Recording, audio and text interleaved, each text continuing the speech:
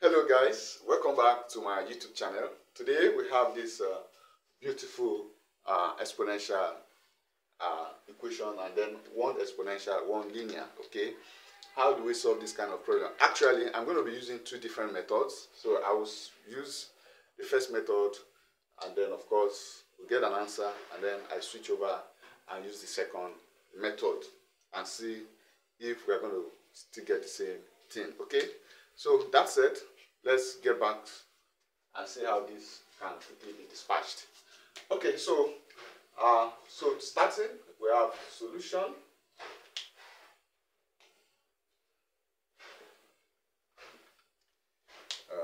Okay, so we have 6 to the power of a plus 6 to the power of b equal to 42. I'm going to call this equation 1, and then I have a plus b equal to 3. I'll call this equation 2. So what I'm going to do now is to say from equation 1, from equation 1, I'm going to have 6 to the power of a plus 6 to the power of b equal to 42. So what I'm going to do now is to multiply both sides of the equation by 6 to the power of a. I can also choose to multiply both sides of the equation by 6 to the power of b.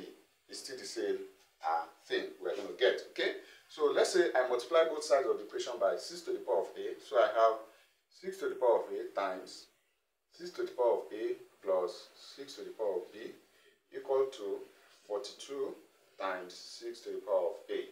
Now on the left, I'm going to expand this bracket so as to get 6 to the power of a times 6 to the power of a plus 6 to the power of a times 6 to the power of b equal to 42 times 6 to the power of a.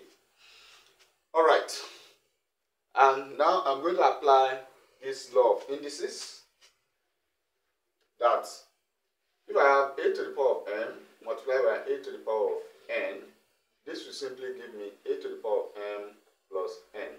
Okay, so when you have the same base, the same power or separate powers, we can pick out the common base and then simply add the exponents. Okay, I'm going to apply this to this line of solution, and so in the next line I'm going to get 6 to the power of a plus 6 to the power of a plus b equal to 42 times 6 to the power of a.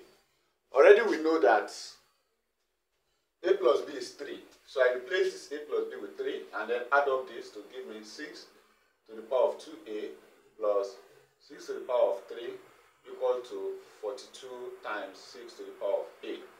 I'm going to apply another exponential law here, that if I have a to the power of mn, okay, this will give me a to the power of m all to the power of n.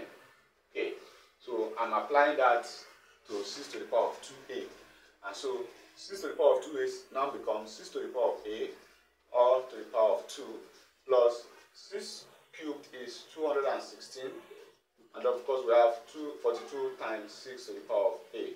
Okay, so now I'm going to say let m equal to 6 to the power of a. So wherever we find 6 to the power of a, we are replacing that with m. So this equation now becomes m squared plus 216 equal to 42m. This is quadratic, and so I'm going to write it in the standard quadratic form, which now becomes m squared plus minus 42m plus 216 equal to 0. So now the goal here is to factorize, and from the look of things, this looks like it's going to have a linear factor. But let's investigate and see if we have linear factors for this, and we're going to find the discriminant. So that means delta equal to b squared minus 4ac. B is minus 42 squared minus 4 times 1 times 216 squared. So there will be linear factors. So what are the linear factors? So I can say m squared minus 6m minus 36m plus 216 equal to 0. Okay, so we have grouping this and then that together and this together, we have m bracket m minus 6 minus 36 bracket m minus 6 equal to 0. Alright, so we have m minus 6 times m minus 36 equal to 0. Alright, so from you can convincingly say that m equal to m minus 6 equal to 0 or m minus 36 equal to 0. So from here m will be equal to 6 or m equal to 36. So there will be two cases, and don't forget we have said that m should represent 6 to the power of a. So we have case 1, so that will be 6 to the power of a equal to 6. So I'm going to raise this to power 1, and then we apply this law that a to the power of x equal to a to the power of y. So since we have equal bases, then the powers have to be equal, and therefore we have a equal to 1 here. So a equal to 1. Okay, so then if a equal to 1, and we have it that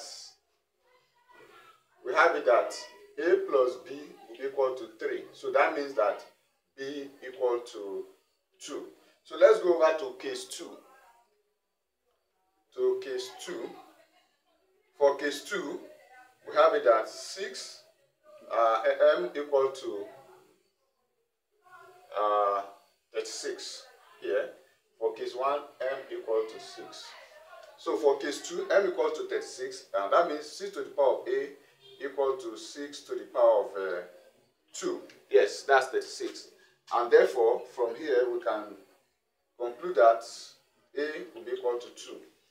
And so, if a equal to 2, what that means that using a plus b equal to 3, it means that b will be equal to 1. So these are the two cases and their results. So for case 1, we have a equal to 1, b equal to 2.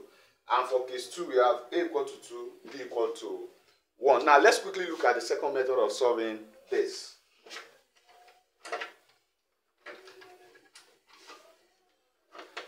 Let's quickly look at the second method, method 2. So for method 2, we still have the same set of questions.